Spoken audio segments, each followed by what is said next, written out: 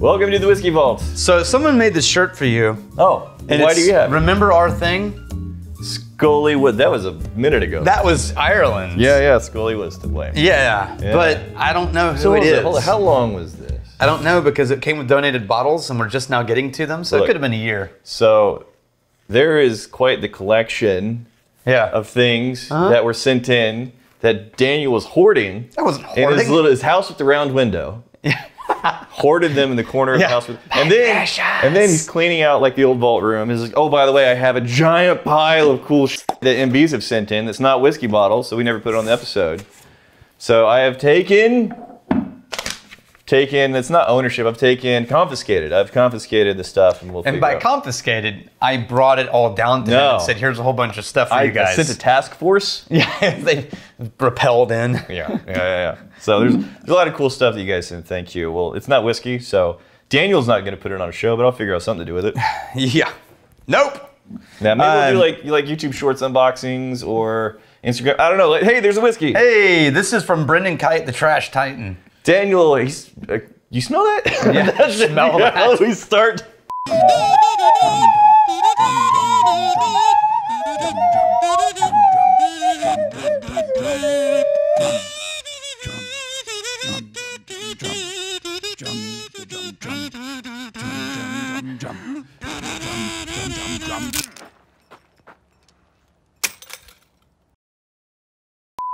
That should be how we start the Trash Titans. Like, you smell that?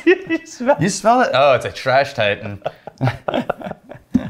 Yeah, here you go. He also sent, he benevolented the original Hatch bourbon, which we reviewed not long ago. Yes. So should we also benevolent him? Sure. Hey, Brendan, you benevolent bastard.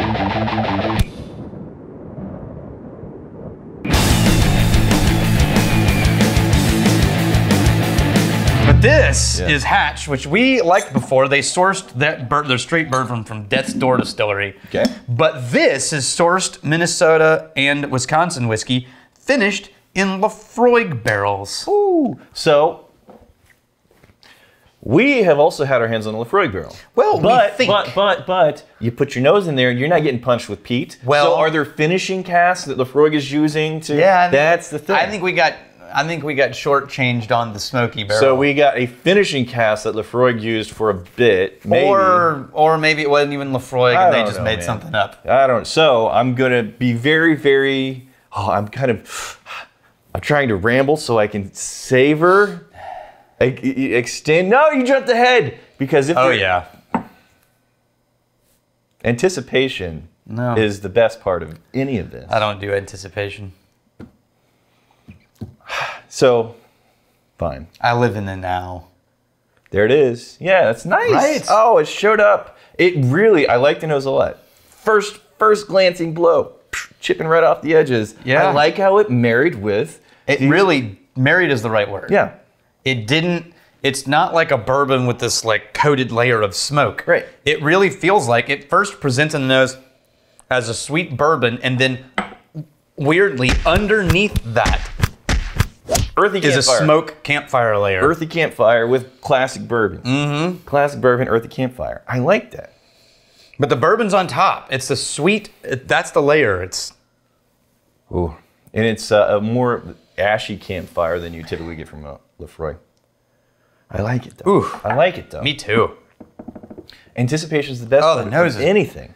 Really great on Anticipation this. is the best part of anything. If we had barreled this and did a barrel sample, I would be very excited. Right.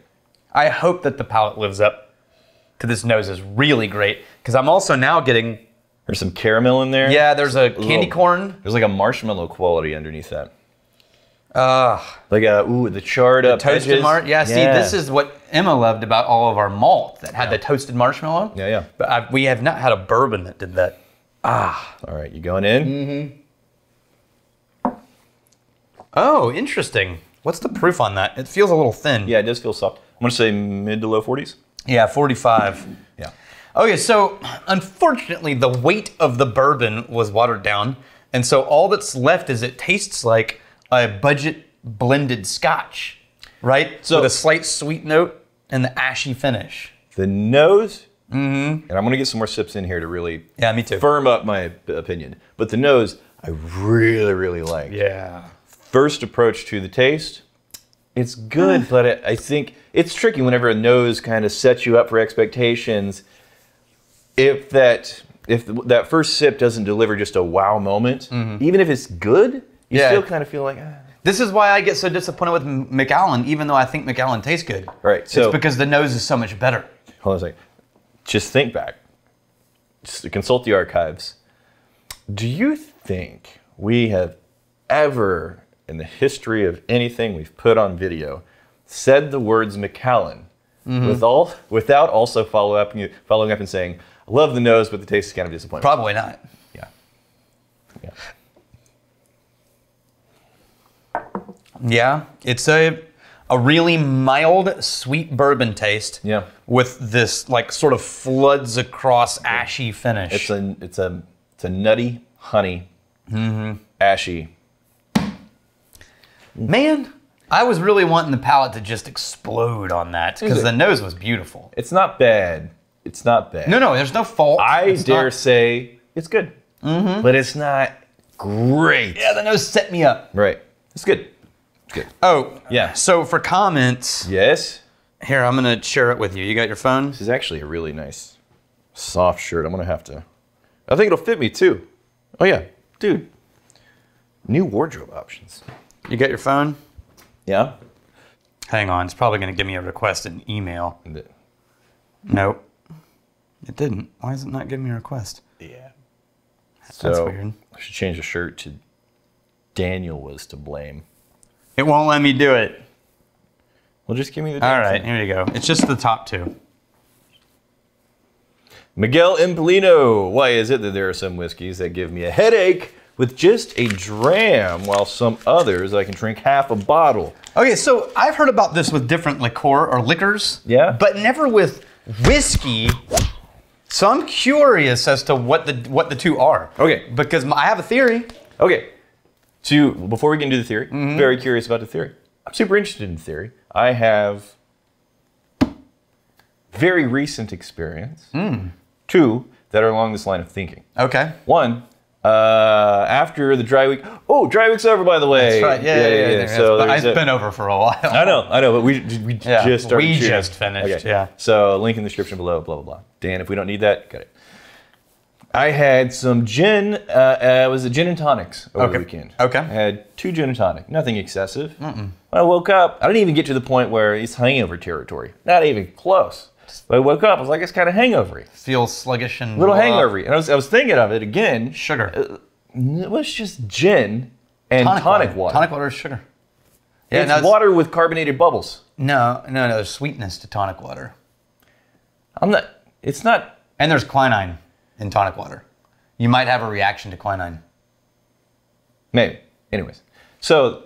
This isn't the first time it's happened with gin, and I don't always do gin with tonic. So it could have been a martini. You would have the same problem. My point is, this entire idea is very anecdotal, right? And I'd be super curious to see if there are any kind of studies, because we were meeting an MP and her husband came over on Friday. We're talking, and she was saying how much she really liked our vodka. Yeah, Silly Goose, because it's the one vodka she can drink where it doesn't make her crazy. Yeah, I'm not sure. But when her husband was like, yeah, well, hold on though. But you and I have both heard. Yes. You and I have both heard a lot of people say something along the lines of, well, I can drink whiskey, but man, you give me some tequila, it's going to get wild. I think it has to do not with the alcohol, because alcohol is the same chemical regardless of content. It has to do with the other things surrounding the alcohol coming from how it's distilled or from the grain or plant that you use. So the question in my mind is it more of the other things that aren't alcohol,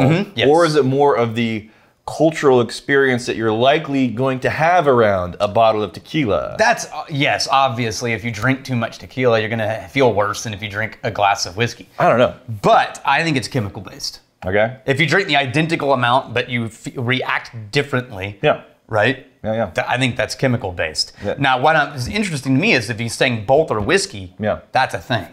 So my only guess would be One is pot still, one's column still. Right. And the column still, he's not getting a hangover. Right. And the pot still, all the extra chemical and components, he might be. The other thing is, if he has any kind of reaction to things that are like a gluten sensitivity, Right. then E150A is going to activate a lot of those things. Okay. Like what do you call it when you can't do gluten? Celiac can't do food coloring. Okay. So do you think there's an element, well, we're so far off topic, but. No, this is the same topic. Well, I know, this is the topic. Oh, no, yeah. Do you think there's something that could lend itself more to people having a reaction it's either higher in the heads or higher in the tails? Probably in the tails, actually. Why? A lot of the lower fusel oils are down there. That doesn't mean anything to me. Chris Riches. I recently spent 300 pounds on hiring a limousine, and it doesn't include a driver. Bastards. I spent all that money, and I have nothing to show for it. Wow. Wow, that's a great setup. Wow. That one caught me too, and that's why I had to include it. It's just mean.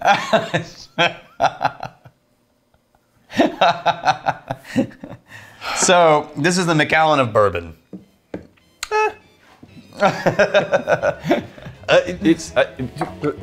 Here's to fighting, stealing, and drinking. If you fight me and fight for a friend. May you steal your lover's heart. And if you drink, may you drink with us.